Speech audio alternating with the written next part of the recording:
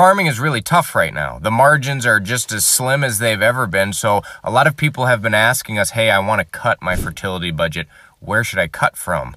Well, the answer is we got to cut everything. Hi, Sam here with A Better Way to Farm, where we work hard every single day to help farmers increase their yields and improve their profits. I'm going to dive into that statement just a little bit here. We know, and it has been proven time and time again, that our best chance of success, the best thing that we can go for, is a balanced fertility system in our soils, because when we are able to address every single one of our limiting factors, every single micronutrient and macronutrient in the proper ratios, our plants work better. They take less nutrients to grow the same bushels. They're more disease tolerant, and things work better in the soil.